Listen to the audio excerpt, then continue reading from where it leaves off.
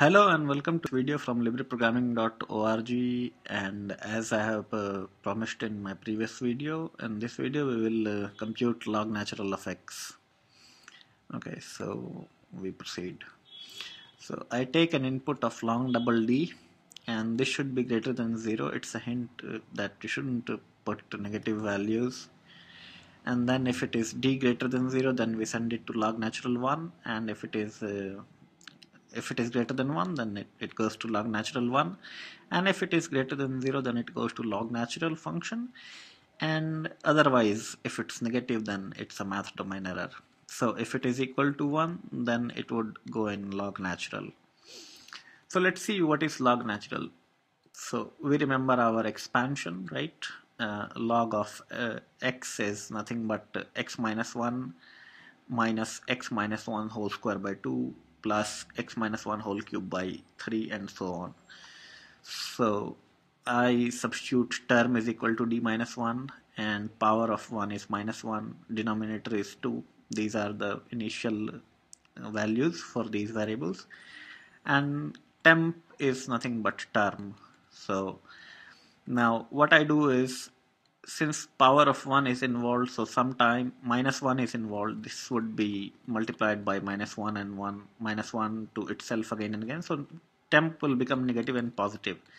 So if this is positive, then we make the sign negative and then add it to result, that is subtract.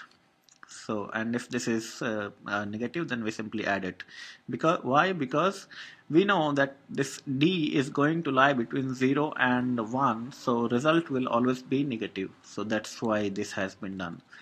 We compute up to minus 15 because we are interested into 15 positions up to for decimal for 15 positions. And then what we do is we compute the next power, that is first d minus 1 we have computed, now we have to compute d minus 1 whole square by 2. So d minus 1 whole square is calculated, and then we multiply it with minus 1. So it was minus 1, right? And so the temp becomes negative, right? And then we divide temp with the denominator. Okay, so denominator is what? Denominator is 2. So this is nothing but minus d minus 1 whole square by 2. Then power of 1 is multiplied to itself, that is minus 1, and denominator is incremented.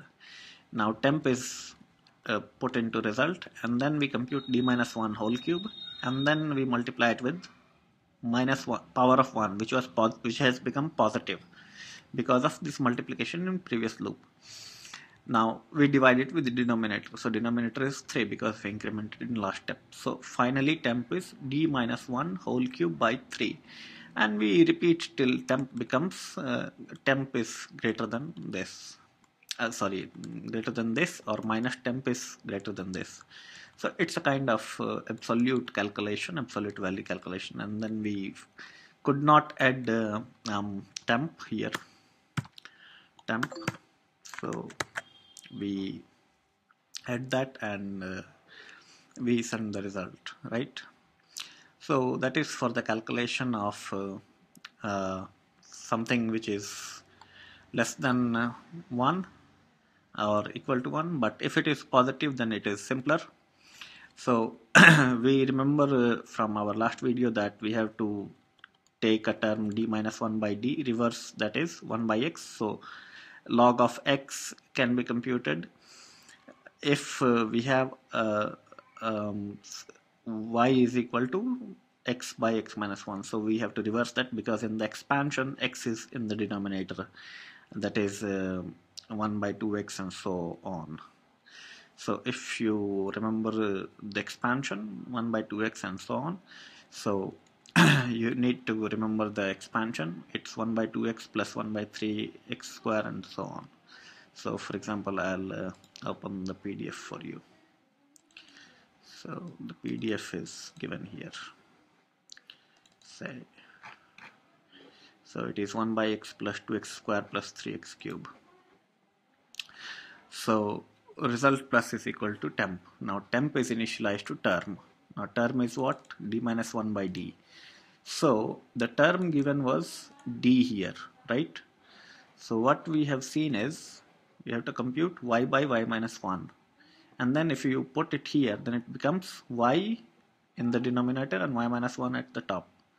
So you see, term is d minus 1 by d. So we add that here. And then we compute the next term and then we multiply it with denominator. Denominator is seeded with 2.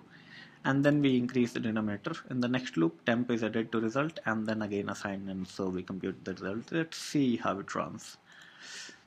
So let's say we want to compute log of 2. So okay, this is the message. So log of 2 is this much. So to verify the correct result, let's use Python. So if I say print log of 2, so 0.693147, 0.693147. Let's do some